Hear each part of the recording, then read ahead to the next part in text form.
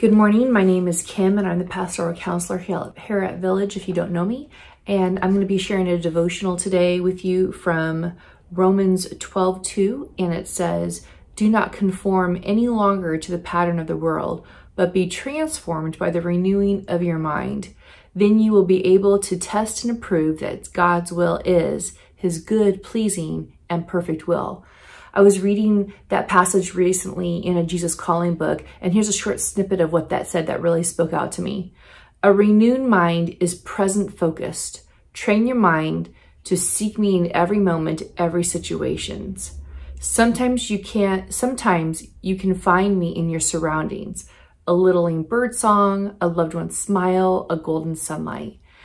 And so today I was just really thinking, what does it mean to practice that verse from Hebrews and allow our minds to be transformed, to allow our minds to be present focused, and to know that only we can be present focused when we're focusing on Jesus.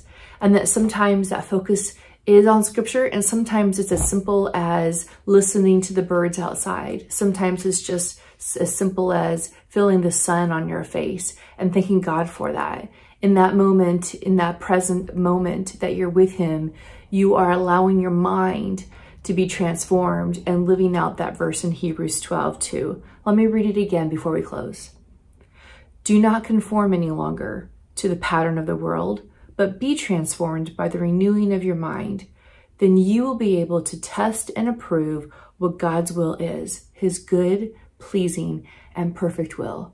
So my question for you today is to be present focused, to be mindful of Jesus in your life, to be mindful of the Lord all around you, through the sunshine, through the birds, through the clouds, through the people around you, through your home, in any little space, and give thanks to God. Let me pray. Most Holy Lord, thank you so much for the opportunity we have to be present focused and to train our minds. Thank you so much, Father, for how you've instructed for us to be able to renew our minds and to be able to move it away from things that are going on in our world and stay truly focused on you. I pray, Father, that as we practice this new skill, we will continue to grow deeper and deeper in our relationship with you, and we will know your love deeper and deeper still. In your most holy name, amen.